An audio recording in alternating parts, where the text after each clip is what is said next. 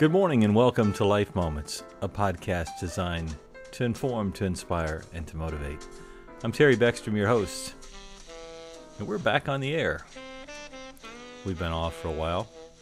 A lot of stuff going on, but I hope you've missed this. I thought this would be a good time to start the podcast back, and I hope that wherever you are, that you're doing well. Here's what I want to talk about today. I kind of want to interview myself, or I could bring in a number of other people to interview me. I thought you might want to hear about my new book that just published. The book is called First Impressions, if you haven't heard of it. I think I've talked about it before, but it finally published. It's called First Impressions, The Art and Practice of Making a Profoundly Positive First Impression. How about you? Do you do that? When you meet new people, do you make a great first impression? I hope you do. And if you don't, the book is full of techniques and ideas to help you in that very category. So, I hope you buy the book. Actually, I hope you buy a lot of the books. I think that it would be appropriate for you to buy copies of First Impressions for everyone in your household. If you're a parent, for you to buy a copy for your kids. If you're a wife, for you to buy a copy for your husband. If you're a husband, to buy a copy for your wife. Buy a copy for your mom, for your dad, for your aunts, for your uncles, for your cousins, first cousins, second cousins, even third cousins. And of course, you have to buy copies for your friends. They are, in fact, your friends, so show your friendship to your friends by buying them copies of First Impressions. What better way to show your loyalty to them by getting them a copy of the book? You know, if you're in business, the book is going to help you. If you are somebody who is going to be interviewing for a job, the book is going to help you tremendously. If you are a business owner, if you work in the service industry, or if you work in customer service, or if you deal with humans, the book is going to help you. I'll talk about some of the chapters today. Let's get started. I'm glad you're back. Today is a new day. It's the 20th of June, by the way. That's hard to believe, is it? We are halfway through 2019, and I'm probably still stuck in 2016. I don't know what's going on with this whole time thing, but it's going by really fast. If you have kids, you realize how quickly they grow up.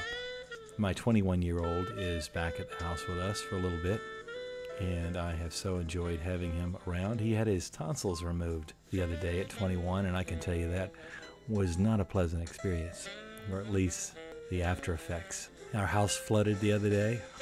We've had a lot going on. Had about 1,000 gallons of water pour onto our first floor, and so everything is missing downstairs in the house. So, you know, you roll with the punches.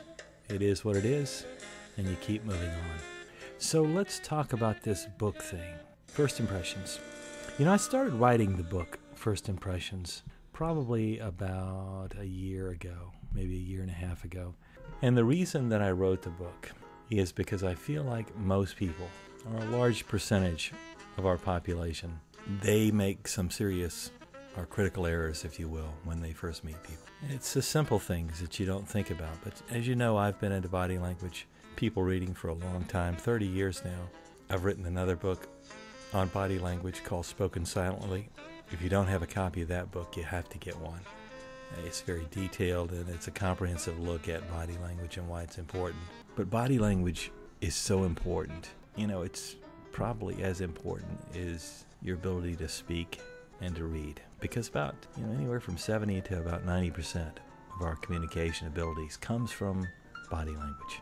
And most of the time the signals are sent subconsciously and they are received subconsciously, but you get what's going on. You understand it. Now, for a large majority, people get it, they understand it, they're reading the signals, but they really don't know a lot of times what it is they're reading, or they have an elementary understanding of what it is they're reading. And what I do in Spoken Silently is I go through in great detail and give you what you need to be able to read the signals, to help you to interpret the signals that you're receiving from others, and then conversely to be able to send appropriate responses back to the people you're interacting with. And these responses can help you in everyday life. They can help you in just about any aspect of your life to understand people better, to communicate better with them, to understand their emotions, to be more empathetic. There is so much in that book about reading people, and that makes a great precursor to First Impressions. It kind of lays the foundation for understanding body language. But what First Impressions does, the book that just published, is it deals specifically with our ability to interact with others, to encounter people on a positive level. No matter where I go, no matter where I've been in my life, I see that probably most people, in my humble opinion, don't get it. They don't realize that little things like looking away when you're first meeting someone, even if it's glancing at someone who's walking by, you see a vehicle perhaps going by that you like, or see someone that you think you recognize, or a critical error would be looking down at your watch. Little things like that cause an emotional disconnect, and those emotional disconnects can have a lasting effect on people. But one of the things that I always talk about when we deal with first impressions is there's this thing called the primacy effect. The primacy effect is very simple. When you first meet someone, before really the first words are ever spoken, people sum you up. They decide whether they like you or they dislike you. They may decide a number of things right there in the first few seconds of encountering someone. Those things primarily are trustworthiness, likability, if they are romantically interested in you, or you just don't matter to them. We are categorized almost instantaneously with the people that we meet. And what's so cool about that is that we have the power to do subtle things that make a huge difference when you're first meeting people. And I talk about that in the book in great detail. I talk about what you can do to make sure when you first meet someone that you don't derail the conversation, or that you don't do something that is going to take you off track and cause that person either not to like you, not to respect you, not to trust you. And those lasting effects, the primacy effect we talked about, those last a lifetime. They cause a mental marker of sorts to be put away in the database of your mind, and you will forever remember those first impressions that you had of that person that you met for the rest of your life when you encounter that person again.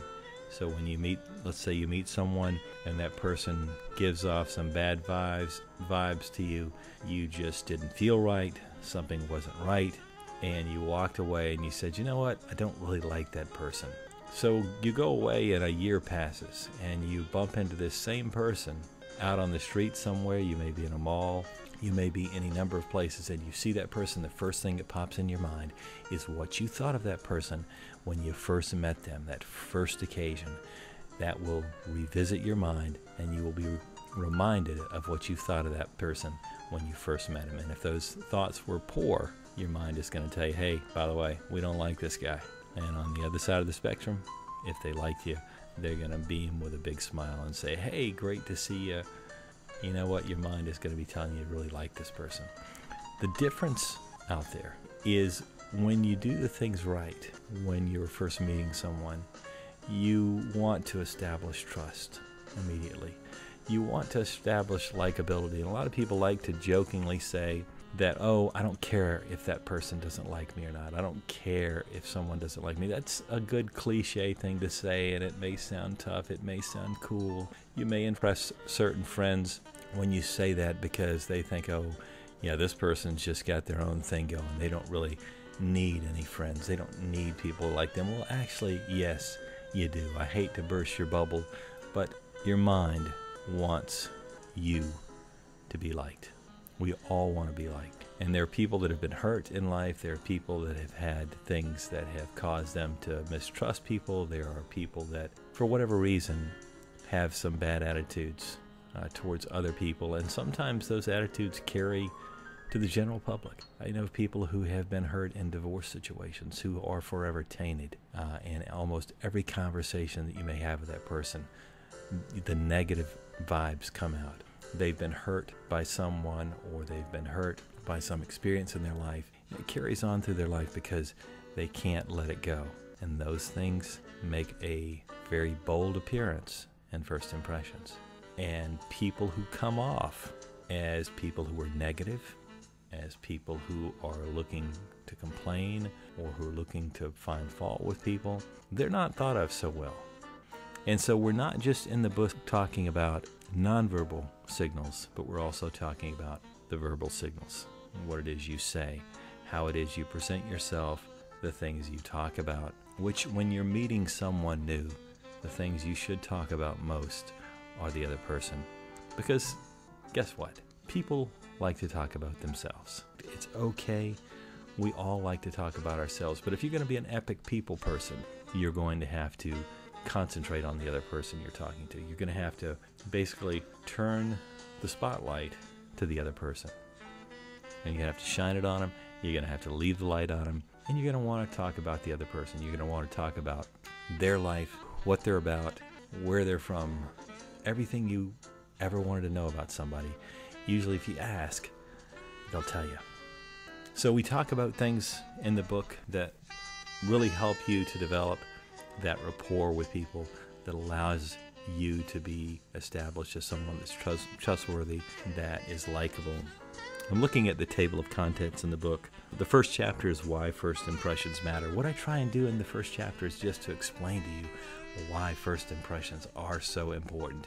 And if you've never really thought about that, if you've never really thought about, well, when you first meet someone, they either like you or they don't like you, or if you've never really thought about what you can do to change to make your appearance, and I'm not talking about your physical appearance necessarily, although in the book we talk about that, but your appearance or the way you are perceived by the other person, if you haven't thought about that as being important, then it's probably a good time to do so. You know, I think about businesses that I go into, and everybody probably listening to this podcast works. Some of you are retired, but for those of you who work, you probably encounter people, whether that is the boss, whether that is employees that you work with, whether it's co-workers, whether it is customers. And everything that you do sends signals to the other person. And the way you react, the way you encounter someone. I can't believe how often I go into a business. And I was at one the other day, and it was a big box business. If I mention the name, you'd all know it. And I walked in there, and I passed employee after employee who all had on their uniforms, quite identifiable, and not one of them spoke to me. Now, if you looked at their faces, you'd say, well, they probably aren't too happy to be at this place of business. But they were making a salary, and they were being paid to be customer friendly. Well, I think I passed about 10 before the first person ever spoke to me.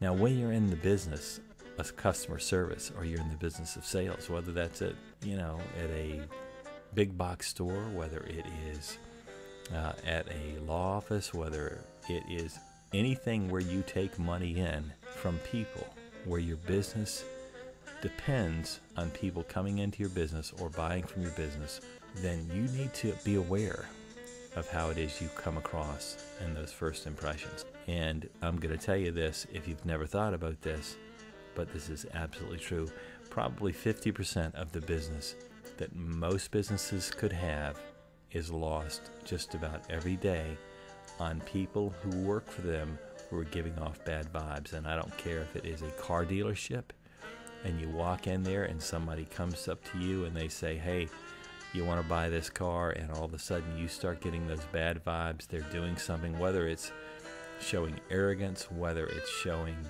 the fact that you might not be trustworthy, that you give off the appearance of not being trustworthy. So much takes place where people immediately be turned off dealing with you. And that applies to every business. And I don't care if you're a doctor, if you're a lawyer, if you're a school teacher, if you're a school bus driver, if you're a real estate agent, if you work at any type of business where you interact with customers, you need to read this book.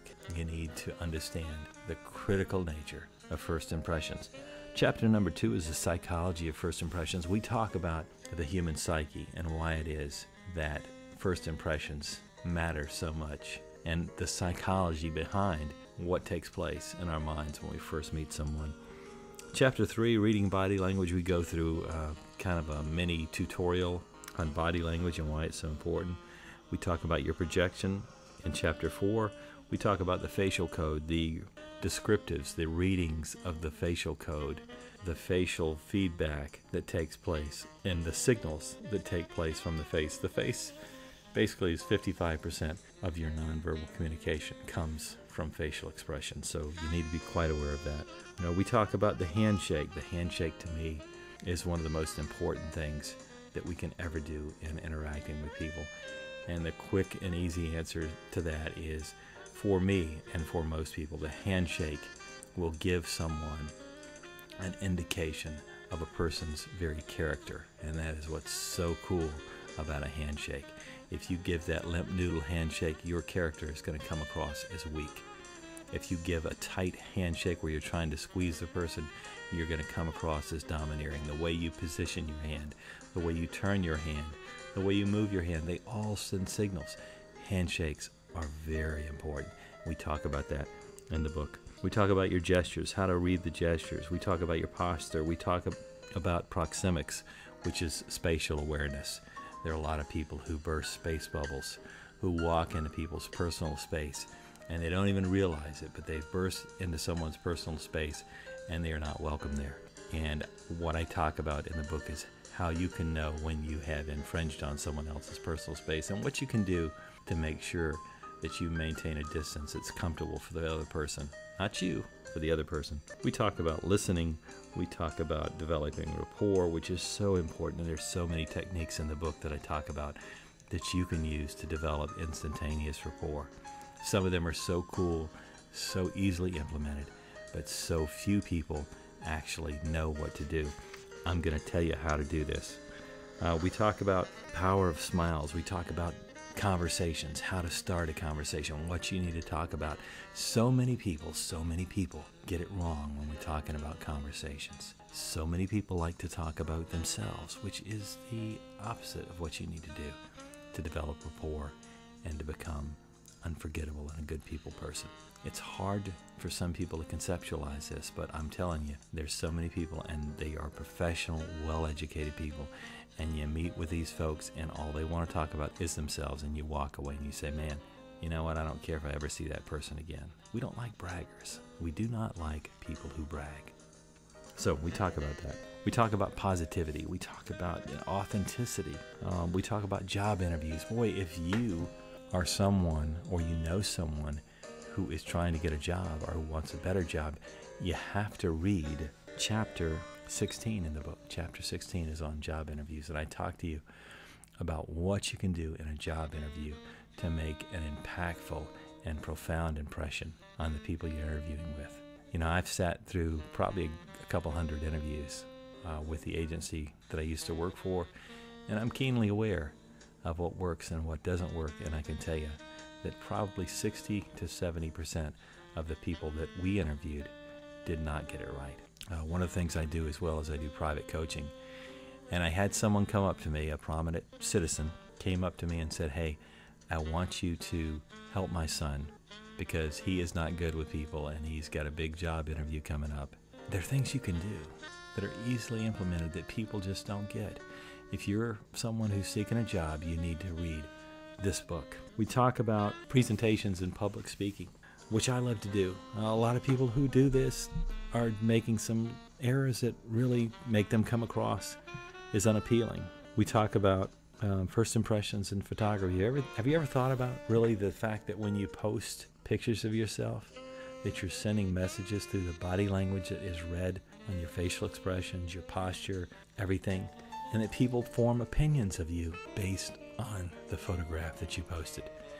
I know a lot of you are into social media. We have a chapter that deals with social media. You need to read that chapter.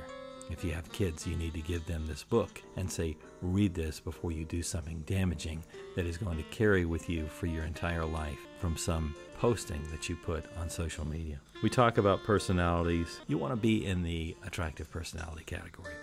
We also talk about clothing, color psychology, and adornments, talking about tattoos, things that you wear, clothing, how clothing affects what people think of you, how the colors you wear affect what people think about you. We talk about cultural considerations, how to know what to do and what not to do in certain cultures.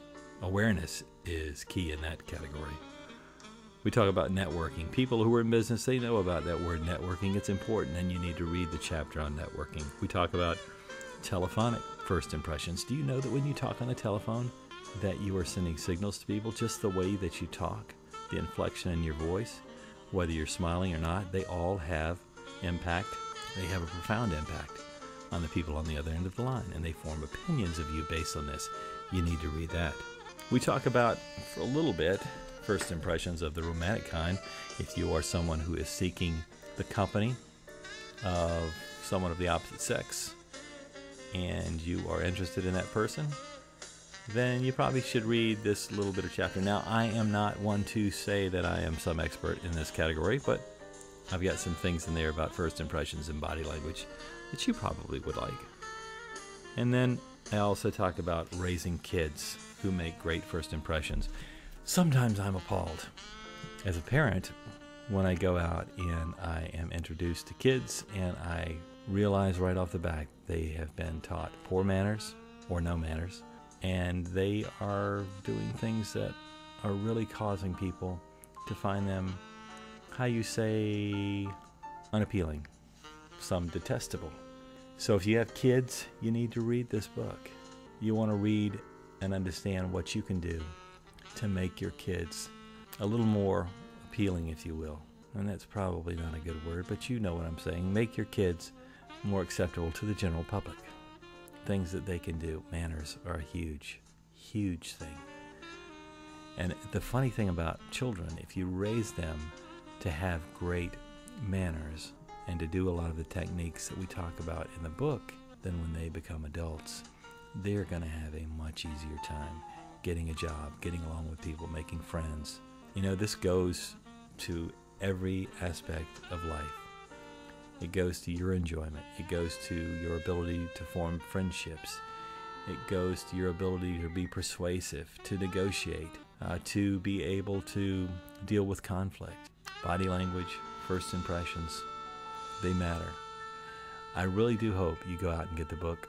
I want to welcome you back to Life Moments. I hope that you have enjoyed this short time we've had together. And I do hope you come back next week. We're going to bring back some guests that I think you'll like.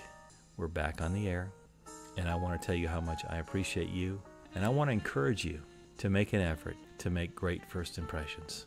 I don't care what it is you do. If you're a janitor, if you're a lawn maintenance guy, everyone needs to understand the importance of making great first impressions so that when you meet people, when you encounter people, that they walk away from you and say, you know what, that's a great guy, or that's a great gal. I really enjoyed meeting them. It's amazing the impact that you can make when you know and you have the tools to make the impact. I appreciate you joining me today, and I hope that you have a great weekend. I hope that you have a great Friday and that you have a great weekend and that you stay safe. And I look forward to talking to you next week. Until next week,